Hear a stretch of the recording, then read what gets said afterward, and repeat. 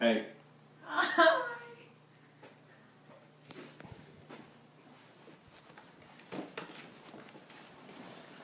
Good evening. I'm Michael Palmazana. Today, I'm going to teach you everything you should know about binge drinking. From doing 3 presentations and extensive research on this topic, I feel I am a credible source on what binge drinking actually is. According to CDC.gov, about 90% of you have partaken in binge drinking. Yet, I would bet none of you would be able to give me the definition or could describe what it is.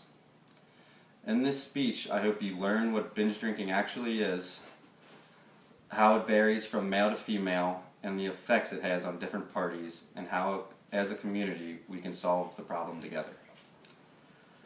I hope not to come across to you as preaching not to drink, but my purpose in this speech is just to educate and show you actions do have consequences. So what is binge drinking? Now that I hope you're curious about this topic, I can explain to you what it actually is. According to CDC.gov, binge drinking is defined as a pattern of drinking that brings a person's blood level to above 0.08 within 2 hours.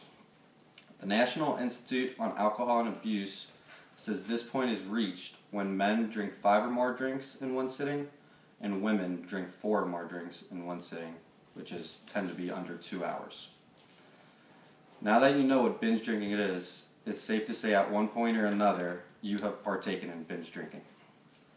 I personally think it's one of the most common types of drinking at our school, and yet no one seems to talk about it. During fest season and most weekends in Athens, you will be able to see people binge drinking all day, yet nobody seems to talk about what the consequences are.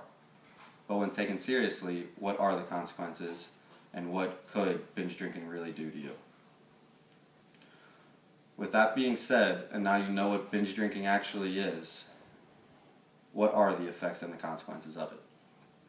In no way in this speech am I telling you not to drink or do something that they think is not fun. In this speech, I hope to appear to you as a peer rather than an authority figure. But, with that being said, drinking does have consequences for everybody. Some of these consequences could be considered more serious than others, and some consequences should be taken more seriously. When impaired, you are more likely to be in an accident or drive while intoxicated. And according to DoSomething.org, the 3 leading causes of deaths in adults ages 15 to 24 years old are automobile crashes, homicides, and suicides. With these 3 things, alcohol is a leading factor in all of them. The rates for assault, unplanned pregnancy, and STDs all rise while you are under the influence of alcohol and drugs. According to CDC.gov, about half of the alcohol consumed in the United States is in the form of binge drinking. That is scary to think of when you think of how common it is, especially in Athens. And although those are the worst case scenario consequences, they can happen to anybody who isn't being smart about what they're putting into their body. With that, my personal idea of a best solution is just to be smart about what you're doing. The one sure way to avoid all of these problems is to be educated about the topic. Think before what you do, and if you have to think twice about it, it's probably not a good idea.